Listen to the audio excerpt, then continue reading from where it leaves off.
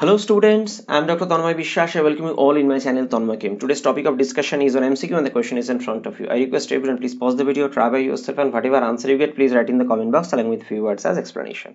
I believe you have tried, so let's start. Now the question, which of the carbocation is most stabilized? So if you look at this, there are carbocations. By the way, remember carbocations are electron deficient species. So any electron donating group acting through plus I effect, plus R effect or hyperconjugation will result stabilization.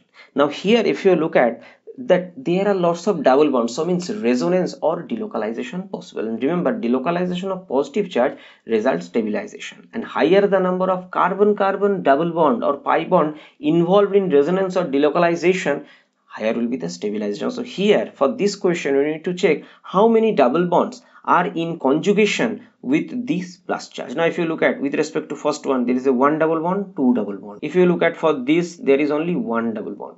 If you look at for this, 1 2 3, by the way there is all are sp2 carbon, it's a network. And if you look at here, none of these double bonds are involved in resonance. So which case the stabilization is maximum, where the maximum number of double bond involved in resonance or delocalization with this positive charge. So option C is the right answer.